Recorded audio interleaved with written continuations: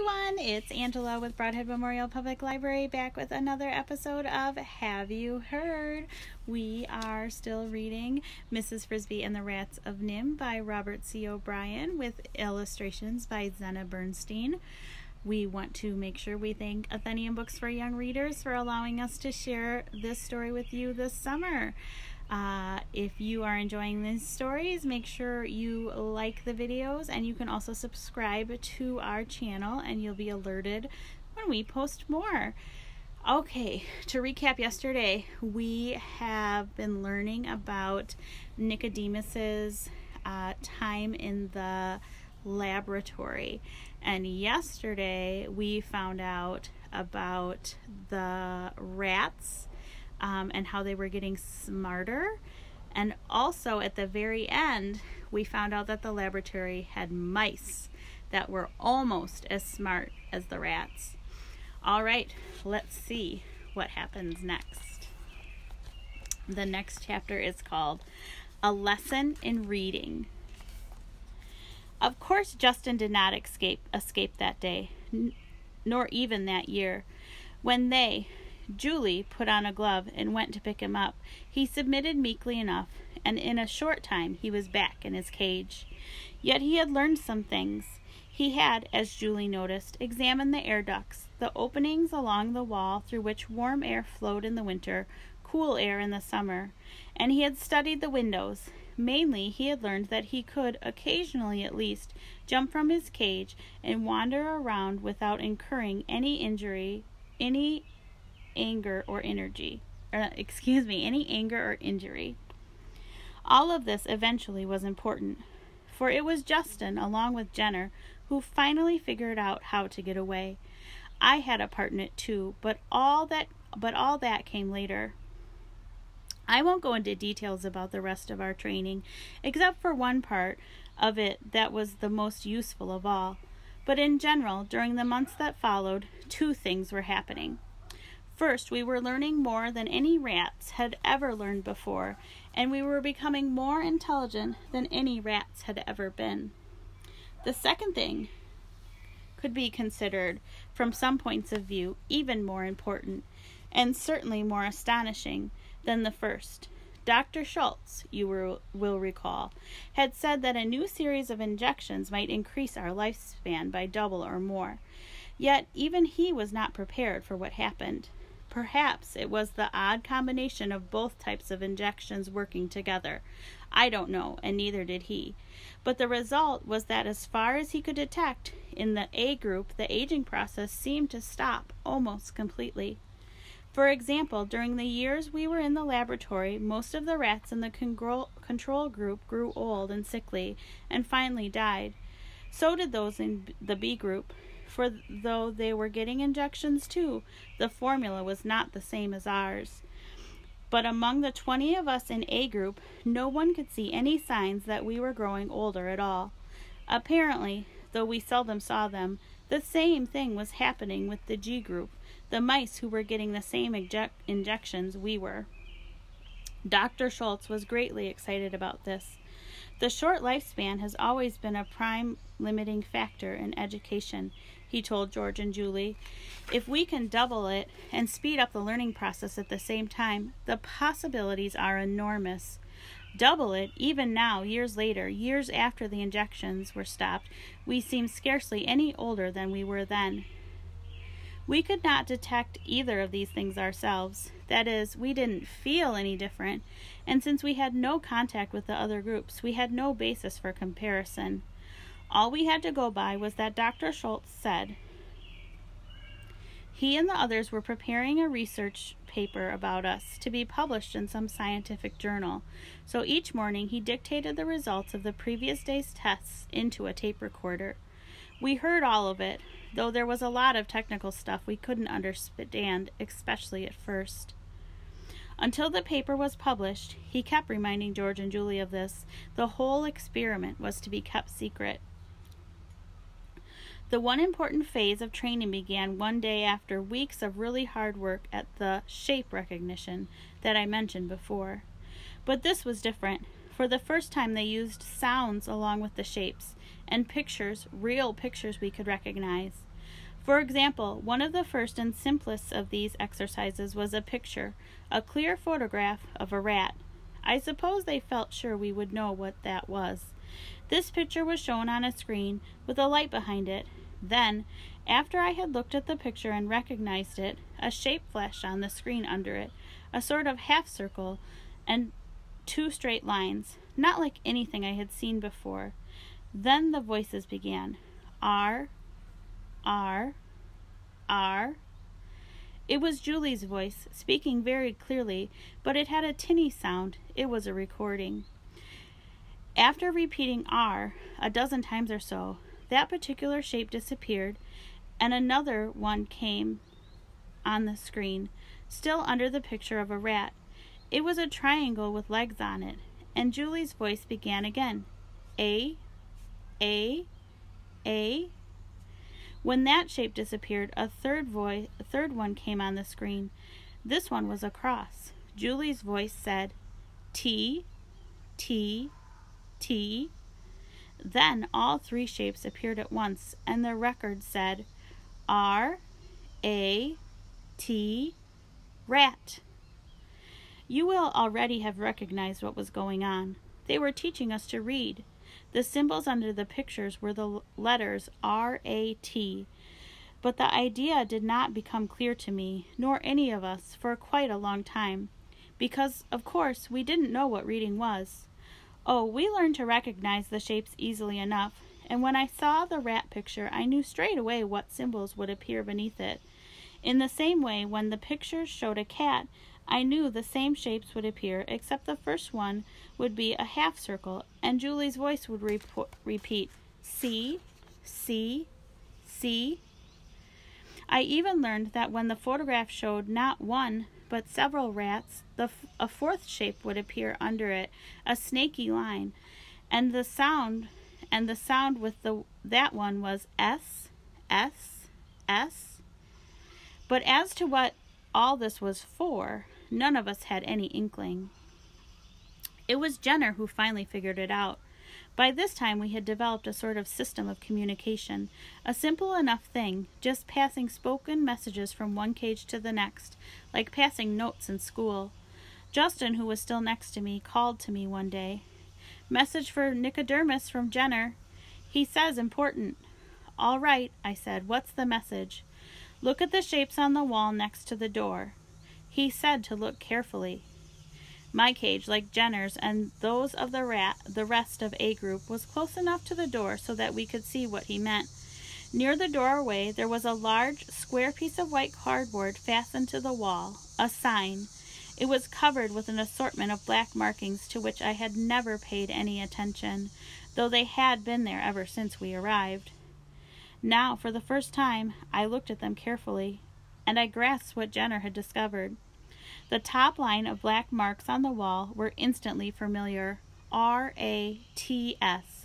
As soon as I saw them, I thought of the picture that went with them, and as soon as I did that, I was, for the first time, reading. Because, of course, that's what reading is, using symbols to suggest a picture or an idea. From that time on, it gradually became clear to me that all these lessons were for, and once I understood the idea, I was eager to learn more.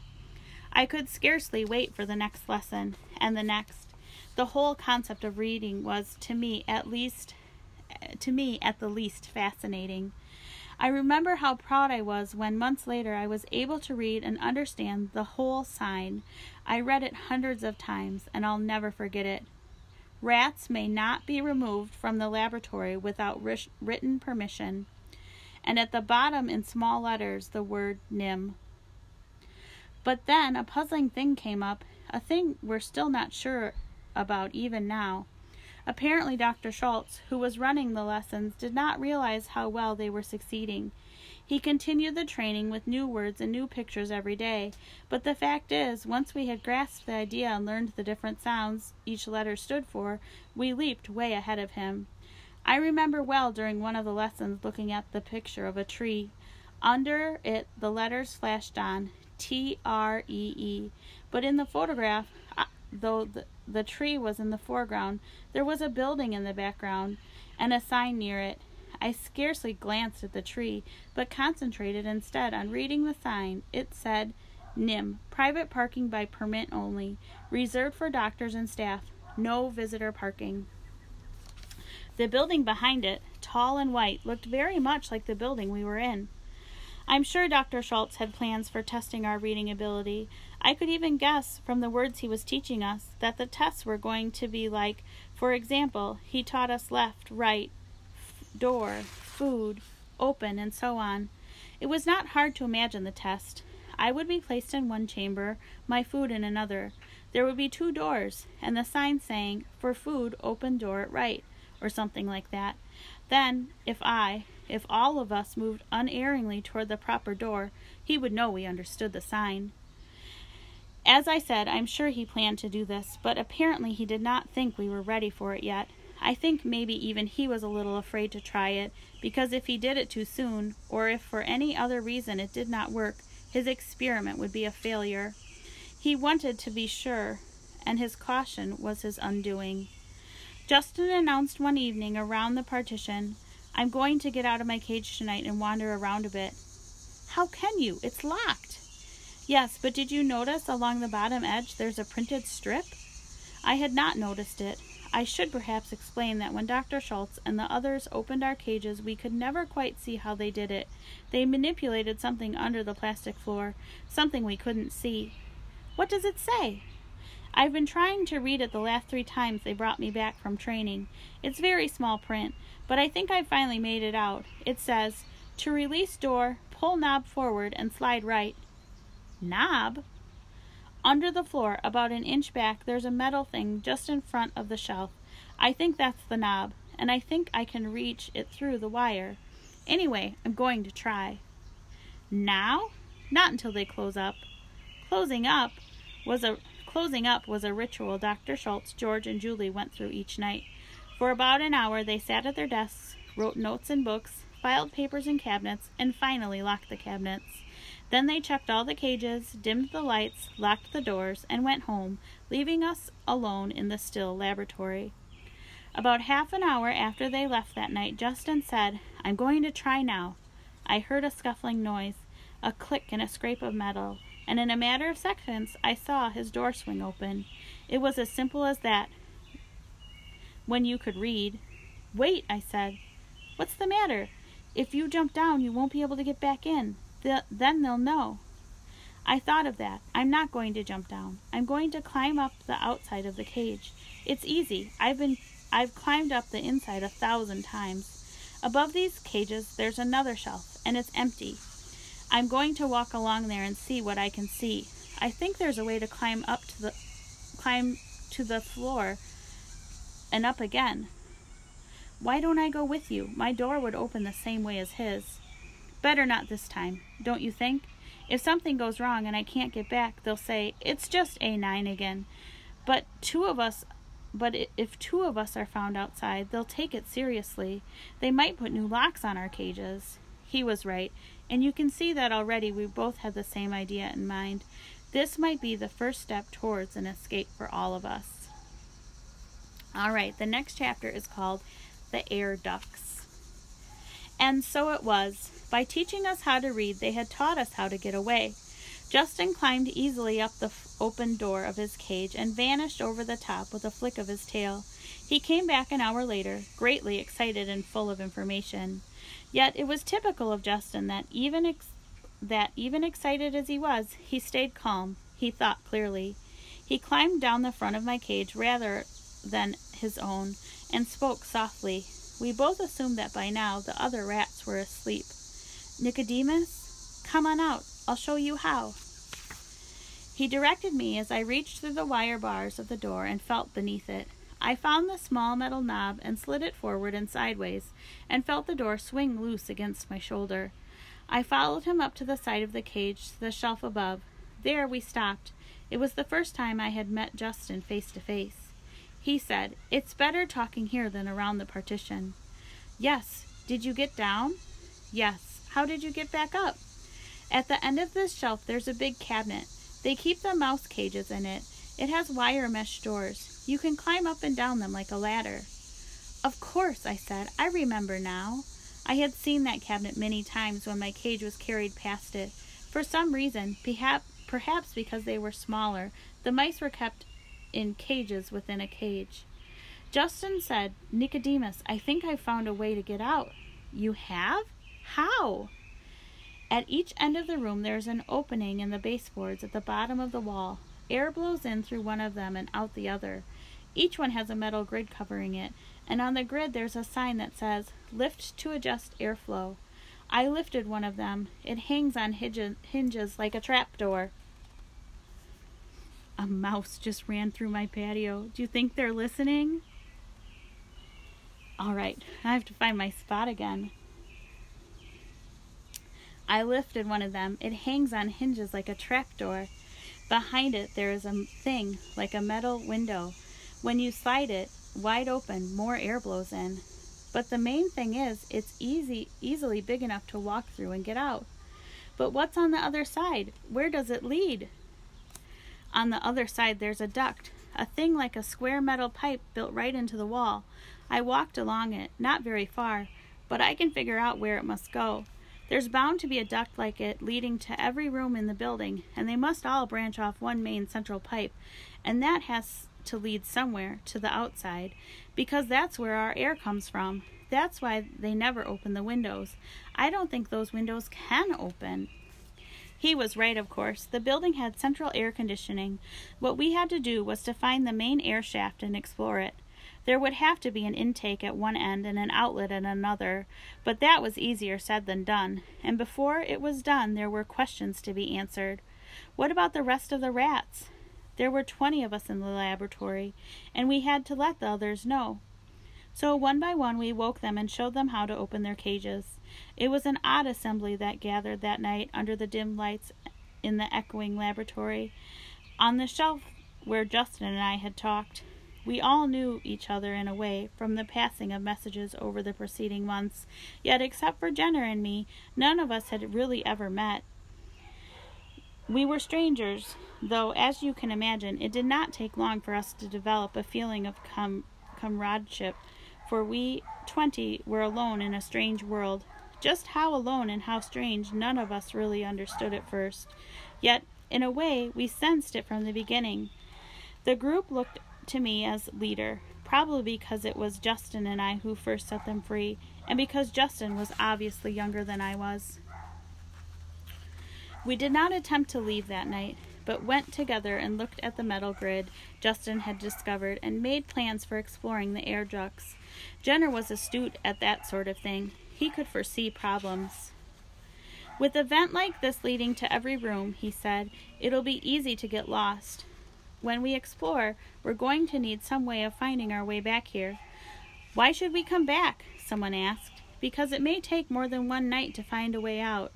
If it does, whoever's doing the exploring must be back in his cage by morning. Otherwise, Dr. Schultz will find out." Jenner was right. It took us about a week. What we did, after some more discussion, was to find some equipment. First, a large spool of thread in one of the cabinets, where some of us had seen Julie place it one day. Second, a screwdriver that was kept in the shelf near the electric equipment, because, as Jenner pointed out, there would probably be a screw over the end of the air shaft to keep out debris, and we might have to pry it loose. What we really needed was light, for the ducts at night were completely dark, but there was none to be had, not even a box of matches. The thread and the screwdriver we hid in the duct, a few feet from the entrance. We could only hope they would not be missed, or that if they were, we wouldn't be suspected. Justin and the two others were chosen as the exploration party. One of the others was Arthur, who you've met. They had a terrible time at first. Here was a maze to end all mazes, and in the dark they quickly lost their sense of direction. Still, they kept at it night after night, exploring the network of shafts that laced like a cubical spider web through the walls and ceilings of the building. They would tie the end of their thread to the grid in our laboratory and unroll it from the spool as they went. Time and time again they reached the end of the thread and had to come back. "It just isn't long enough," Justin would complain. "Every time I come to the end, I think, if I could just go 10 feet further." And finally, that's what he did. On the 7th night, just as the thread ran out, he and the other 2 reached a shaft that was wider than any they had found before, and it seemed, as they walked along it, to be slanting gently upward. But the spool was empty. "You wait here," Justin said to the others. "I'm going just a little way further. Hang on to the spool, and if I call back." They had tied the end of the thread around the spool so they would not lose it in the dark. Justin had a hunch. The air coming through the shaft had a fresher smell where they were, and seemed to be blowing harder than it had in other shafts. Up ahead, he thought he could hear the whir of a machine running quietly, and there was a faint vibration in the metal under his feet. He went on. The shaft turned upward at a sharp angle, and then, straight ahead, he saw it, a patch of lighter-colored darkness than the pitch black around him, and in it, the middle of it, 3 stars twinkling. It was the open sky. Across the opening there was, as Jenner had predicted, a coarse screen of heavy wire. All right, we're in the middle of the chapter, but we are going to stop there for now. We still have quite a few more pages left in this chapter, so we'll start there next time. All right. Well, if you have been participating in our summer reading program, you can go ahead and write down 20 minutes of reading time for today. We will be back more next week with Mrs. Frisby and the Rats of NIHM. All right. Have a great weekend, everyone. Bye.